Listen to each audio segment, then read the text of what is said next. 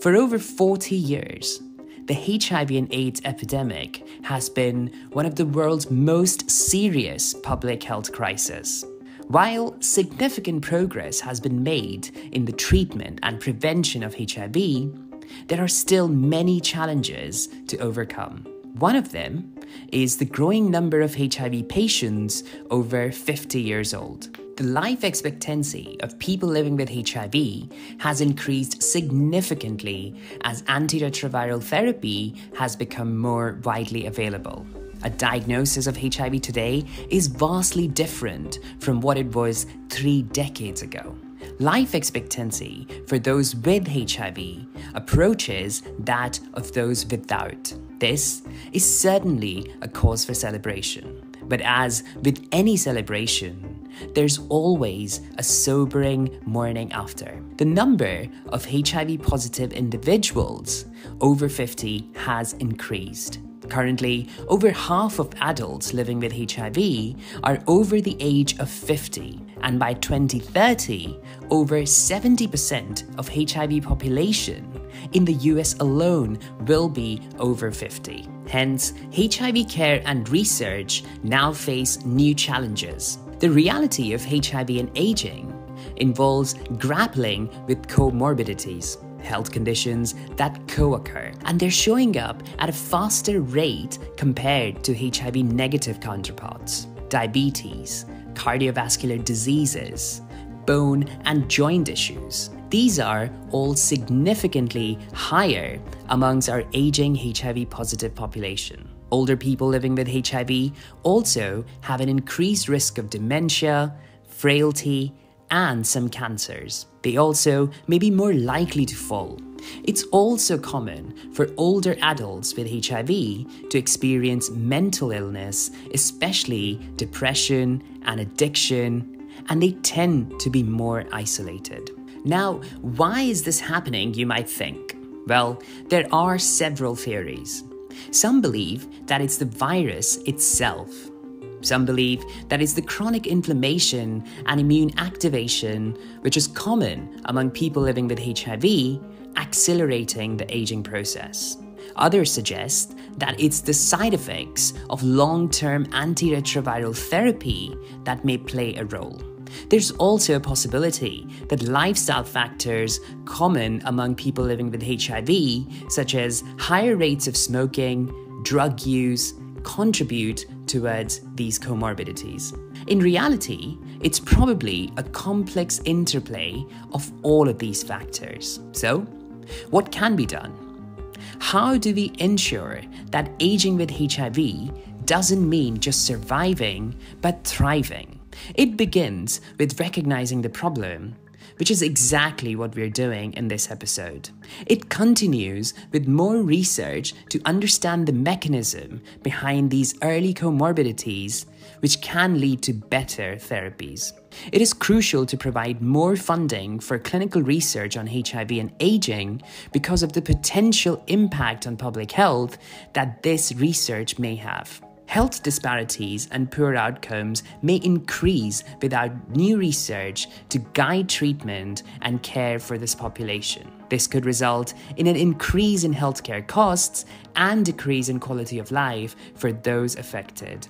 As mentioned earlier, there is evidence that HIV patients age faster. Age-relating health issues include heart disease, cancer, and cognitive decline due to advanced aging. Additional research is required to better understand the mechanisms behind accelerating aging in HIV-positive individuals, and to develop interventions to slow down or reverse this process. New clinical research on HIV and aging is necessary because it addresses the population's unique challenges. For example, HIV-positive individuals are more likely to develop coexisting diseases such as diabetes and hypertension that complicate HIV treatment. HIV patients also face social and economic challenges, including stigma, discrimination, and poverty. In addition to addressing these challenges, new research can contribute to the identification of interventions that can improve the health and well-being of this population.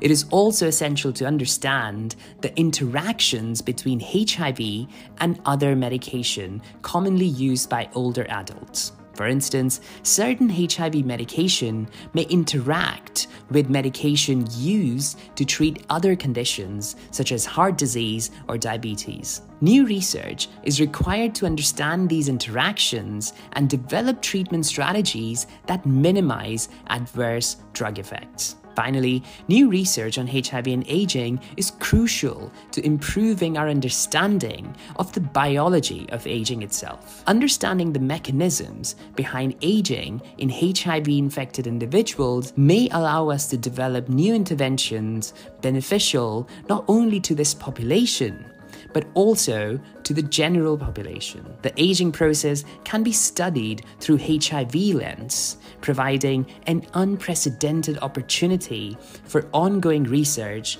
to advance our understanding on aging and age-related diseases. Yes, the journey isn't easy, but remember how far we've come. We turned HIV from a death sentence into a manageable chronic condition. WHO had a global target for people living with HIV that by 2020, 90% of all people living with HIV will know their HIV status. Of that, 90% of all people with diagnosed HIV infection will receive sustained antiretroviral therapy. And 90% of all people receiving antiretroviral therapy will have viral suppression. Many countries within Europe and UK were able to meet this target, and other countries are working to get there. But as we reach this milestone, it's time to turn our attention to the often overlooked fourth 90, which is improving quality of life of people living with HIV. This includes reducing the comorbidities associated with aging and HIV. Therefore, advancing clinical research on HIV and aging is imperative to address the growing challenges faced by this community. Now, as we delve deeper into the intricate world of HIV, we continue to unearth challenges and victories alike. The journey has been long and there is yet much ground to cover. With today's episode, we've wrapped up our comprehensive 4-part series on the HIV overview. From understanding the tumultuous beginning of the epidemic, traversing through the rough terrains of breakthrough and setbacks, to celebrate the powerful message U equals you, and today, exploring the aging paradigm, we've journeyed through the complex landscape of HIV. Thanks for tuning in, everyone. Please like and share this video and subscribe to our channel. Together, let's build a world where sex education is a human right.